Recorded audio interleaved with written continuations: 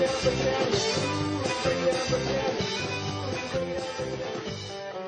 all, this is Chris with Everydayvba, and in this video we're going to be solving the Macro Monday Cell Color Copier challenge. And in this challenge I showed you how to select a cell and then create an input box that references and then point to another cell and then copy that color over to the cell that you were originally on. It's a pretty fun little challenge. Not super difficult, only with one kind of minor change, and that is using a different input box that you may not have normally used, and that's the application.input box. But let's go ahead and dig right in. So first thing we need to do, open up our Visual Basic Editor. That's Alt F11. You can also get that through your developer ribbon. We're going to set up a new macro or a new module so we can write a macro. We're going to go sub color copier. Now it's really original, but that's what we're going to call it. We are taking the color from one cell to another cell, or one range to another range. So the first thing that we're going to do is we're going to declare two ranges. So we're going to go dim, and we're going to call it 2RNG. I use RNG as my range. It's just it's what kind of the habit that I've gotten into. And we're going to do from RNG as range.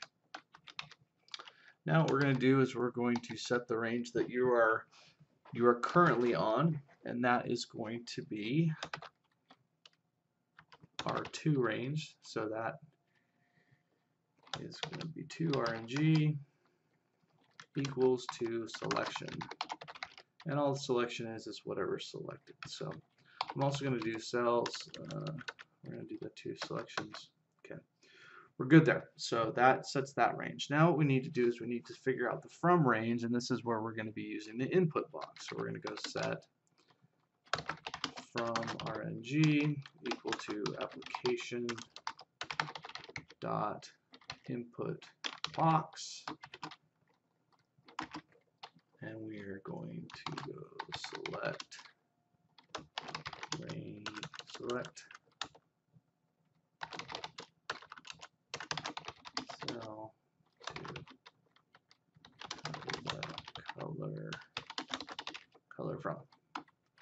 Okay, we're going to do that. Now the other thing what I'm going to do is I'm actually going to hit space, and I'm going to hit a underscore, and that's going to just take me to the next row. It's kind of a it's a good trick if you have really long lines of code. That'll actually take you to the next line. Of course, now that I'm off that, and it just keeps it all in one line. And when Excel sees that underscore, it says, "Oh, this actually goes to the line below." You have to be careful with text and commas and different things like that, but you do use that quite a bit, actually. Now you'll notice that as I hit comma, it's taking to the next section. So I'm at default left, top, help file, help context. I use hardly any of those. I may use a default every once in a while if I want to put in the default values. So in this case, you could type in A1. That would set the A1 range if you really wanted to do that. I typically don't use that all. Left and top, that just tells where's that going to show up on the screen. Help context ID and help file have never used that. But let me show you real quick the difference on these input method. So this is the application.input box. If you use just input box, it's going to use the standard input box that's used in Visual Basic. If you type application.input box, it's going to have a slight difference, and that difference is you have a different type, and that type is specific to the application. In this case, the application is Excel. Now these are the different types, so you could actually put in a formula, a number, a text string, a logical value, a cell reference, an error. You could also use an array of values. In this case, we are simply going to use 8. Now you notice that turned red because I didn't like it because I didn't have an in parentheses. Also notice that if I pull this over, this is an optional, which means you don't have to put it in if you don't want it. So all of these are optional. The ones that are required are the prompt, and that is it. Okay, now we've got we've got our to range, which is what you have selected prior to hitting the button. And then you have your from range, which is what you're going to select from the input box, and you're going to basically point Excel to that. So now all we need to do is we need to go to range dot interior color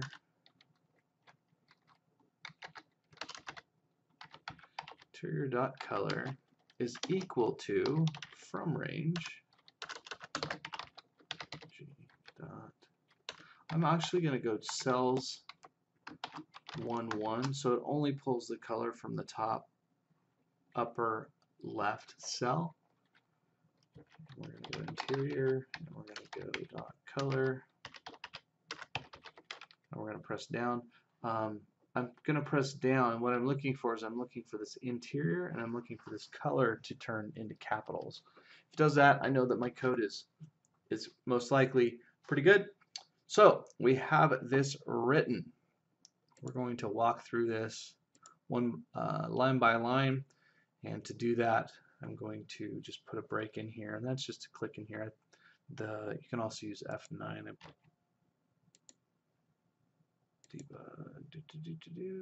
Step into toggle breakpoint. Anyway, so I just clicked right there. It's going to stop that code. Now I'll go back to our workbook. I'm going to make this look good. Shrink this down, stretch this out. We are super close. All we need to do is assign a macro to this, to my logo right there. You'll notice that now when I hover over it, it gives me the pointer. I'm going to click on that. It stops at my breakpoint. You'll notice that I have my locals window open, so it shows me what those ranges are. That range sets that range. Now it's going to pull up this input box, and I'm going to select this guy right here. You'll notice that it puts in the reference of that. I'm going to click OK.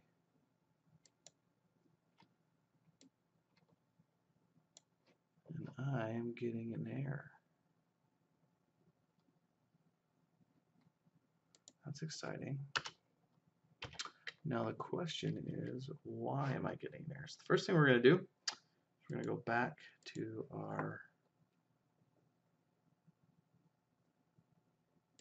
go back in here, cell reference as a range. That is what I want.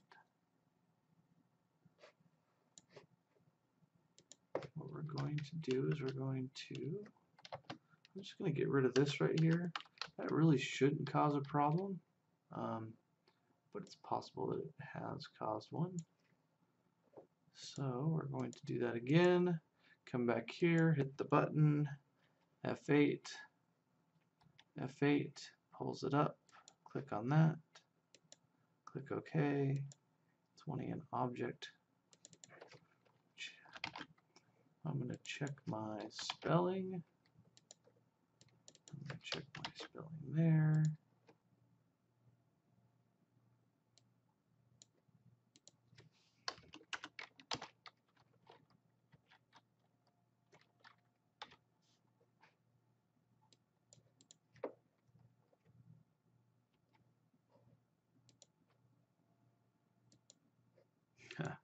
Okay, so I was able to figure that out.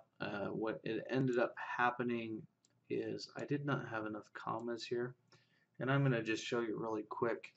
I had not enough commas, so what was happening, I'm going to delete one of these, hit comma, and after this I need to give the help file, and what it was asking for is I was trying to pass the help context ID and not the type.